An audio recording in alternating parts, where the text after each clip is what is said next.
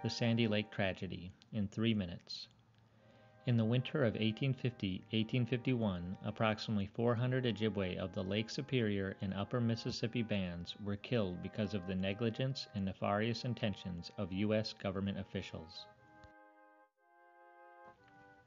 In the year 1842, the Ojibwe signed a land cession treaty at LaPointe, Wisconsin, in which they sold their lands along the southern shore of Lake Superior. However, American negotiator Robert Stewart assured the Ojibwe that they were only selling the mineral resources within the land and that they could remain living upon the land for the remainder of their lifetimes. However, by 1850, just 8 years later, the Ojibwe living at LaPointe on Madeline Island were told that they had to remove from their homes and go west to the upper Mississippi region.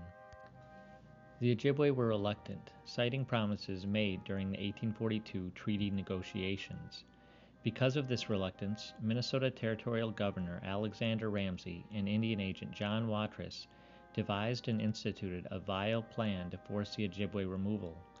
According to the plan, Ramsey decided to change the location of the annual payment from LaPointe, Wisconsin to Sandy Lake, Minnesota. Then, once the Ojibwe had gathered, Ramsey intended to delay payment so late in the season that the waterways would freeze over and the Ojibwe would not be able to safely return to their homes.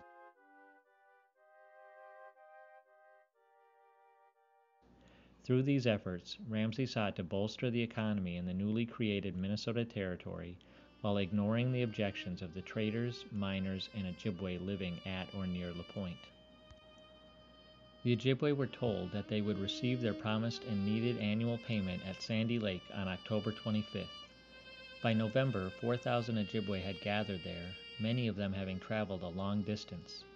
Sadly, rations at Sandy Lake were limited, and much of what was supplied was spoiled, causing great sickness. In just a short time, the Ojibwe began dying of starvation and disease. To make matters worse, when the agent, John Watrous, arrived on November 24th, he had no money to provide the annual payment. During their time at Sandy Lake, it was reported that 167 Ojibwe perished. The Ojibwe chief Hole in the Day noted that 4, 5, and 6 people died every night and day.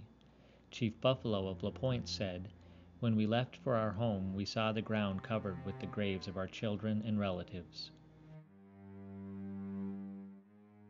Upon beginning their journey home, high winter had set in and the streams and lakes were all frozen.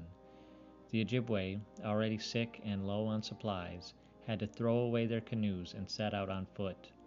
As a result, approximately 230 more Ojibwe died that winter, all because of the ill-fated plans of Alexander Ramsey and John Watrous. The Sandy Lake tragedy was a calculated event brought about by traders and politicians who sought to increase the flow of money into their own pockets at the utter detriment of the Ojibwe. In the end, the removal effort was a complete disaster and a horrific tragedy that should not be ignored.